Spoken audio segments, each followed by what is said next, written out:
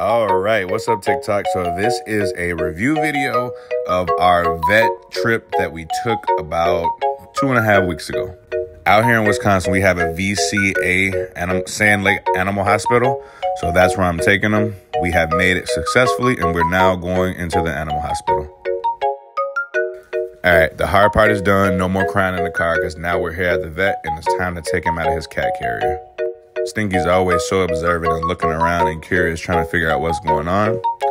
Now we're finally weighing him. It says 11.6, but he's really like 12 pounds, y'all. It's just he kind of kept stepping off. So healthy fat cat, 12 pounds. Now this is the part where I kind of had a problem because she didn't have gloves on, and I asked her about it, and she said it was okay. Everybody out there, is it okay for her not to have gloves on while she's pulling out his double nail? Stinky had a double nail growing, so we had to get that pulled out a few weeks ago. He was really good. We really controlled him and held him great. I rubbed his head. The other doctor and nurse was kind of there holding him, and then the other doctor was pulling out the double nail. So, but I really wish she had like gloves on and stuff like that, but it's okay. Stinky's doing much better now.